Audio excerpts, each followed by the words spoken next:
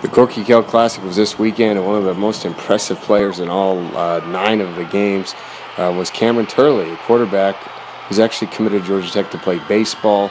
They might want to make room for him on the football team, especially if they want to throw the ball around. We had a chance to see him, and boy, he was impressive. Just making all kinds of throws, making throws that you really need to make at the next level, fitting the ball in the tight windows, anticipating guys getting open, and it was really impressive to see him, especially a guy his size. He's a guy that maybe he's the type of guy to play college baseball and then also play college football. I mean, you never know how things work out, but boy, it's going to be tough to see him, turn down a football career, especially because he's so talented.